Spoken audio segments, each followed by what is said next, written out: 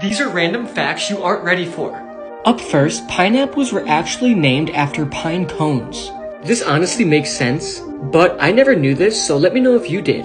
Next up, Pizza Hut once made Kit Kat Bites. The fact that they did not keep these are crazy, because honestly, who would not like these? These look amazing.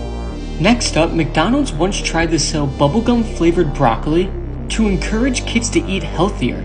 I could only imagine how bad this tastes, and who in their right mind would feed this to their kids? This sounds so disgusting.